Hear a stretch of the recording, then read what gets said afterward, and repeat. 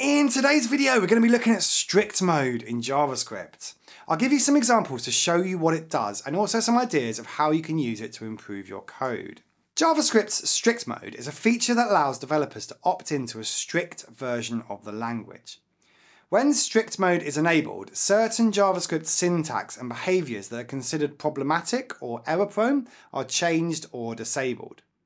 This can prevent common coding mistakes and it can make your code a lot more robust.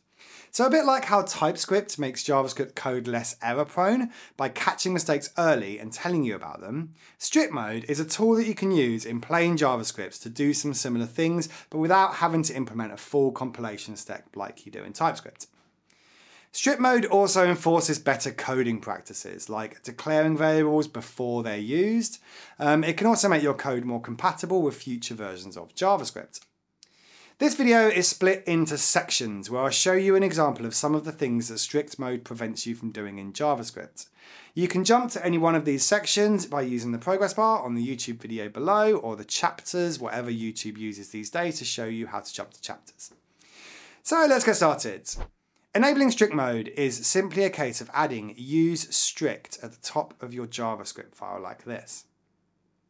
Having this line here tells the JavaScript engine to interpret the code in strict mode, and it will raise errors for some of the mistakes that we're about to look at.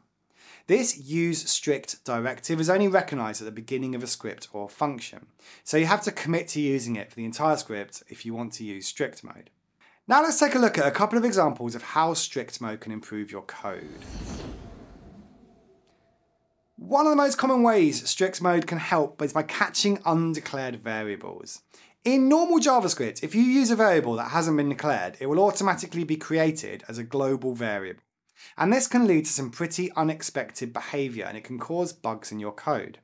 When strict mode is enabled, attempting to use an undeclared variable will throw an error. So this line here in strict mode will throw reference error that X is not defined. Without strict mode, this line works and it will actually declare the variable X on the global scope, which isn't always what you want, because usually you wanted to have created it.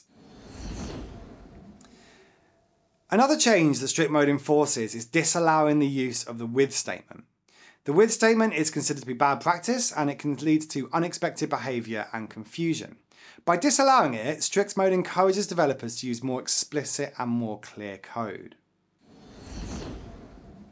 Here is a property being defined programmatically in JavaScript. You can also use the get statement on a JavaScript class. They do pretty much the same thing. Now, even though we're defining this as writable false in this example, in non-strict mode, you can actually write to this property. Setting this to 10 will work perfectly fine in normal JavaScript. When strict mode is enabled, so if we put the use strict statement above this function here, then attempting to write to a read-only property will throw an error. This will throw type error cannot assign to read-only property X of object. So strict mode here is enforcing the read-onlyness of our property essentially. So to sum up then, JavaScript strict mode is a way to opt in to a restricted variant of JavaScript. It makes it easier to write secure JavaScript by eliminating some of the silent errors that are possible in normal JavaScript. By enabling strict mode, you can catch potential bugs and errors earlier on in your development cycle, and that makes your code more reliable and it makes it easier to maintain. While yes, strict mode may take some time to get used to, it can ultimately save you time and frustration in the long run. If you're just starting out with JavaScript, then it's a good idea to start using strict mode right away because it will prevent you from forming a lot of bad habits. If you're an experienced developer, consider using strict mode in your existing projects to make them more robust. So that's it from this video. Thank you for watching. Please subscribe to my YouTube channel, and my name's been James Charlesworth. I will see you in the next video.